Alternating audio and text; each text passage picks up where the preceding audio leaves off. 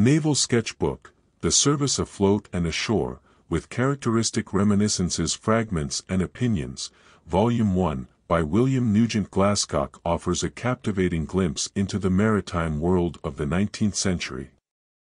Through a collection of sketches, reminiscences, and opinions, Glascock paints a vivid picture of life both at sea and on land, providing readers with a multifaceted exploration of naval service.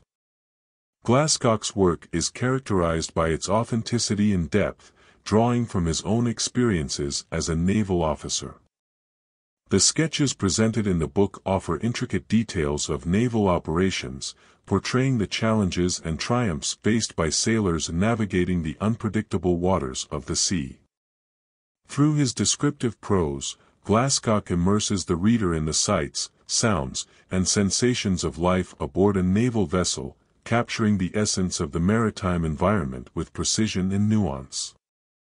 One of the notable aspects of Naval Sketch-Book is Glascock's ability to interweave personal anecdotes with broader reflections on naval culture and tradition. Through his reminiscences, he provides insights into the camaraderie that define life in the Navy, as well as the bonds forged through shared experiences and hardships. These anecdotes not only add depth to the narrative but also humanize the sailors whose stories are being told, offering readers a glimpse into the individual lives behind the uniform. In addition to his first-hand accounts, Glascock also offers a series of opinions and reflections on various aspects of naval service. From discussions on tactics and strategy to musings on leadership and discipline, his insights are thought-provoking and often reveal a keen understanding of the complexities of naval warfare.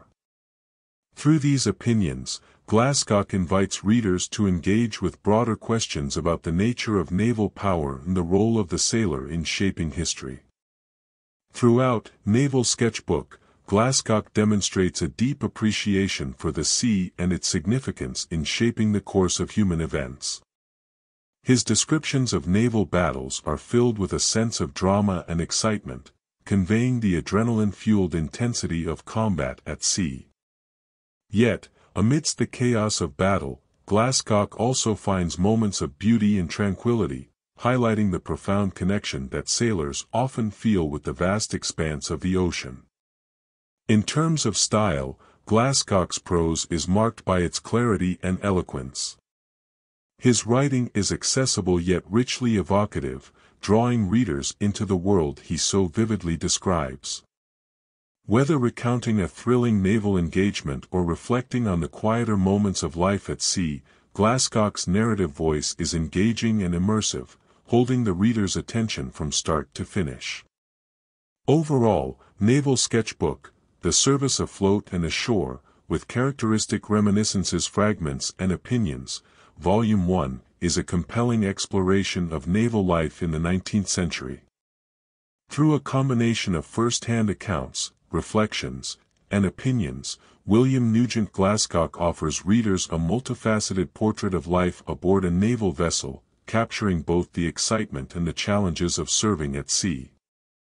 Rich in detail and insight, this volume is sure to fascinate anyone with an interest in maritime history or naval affairs.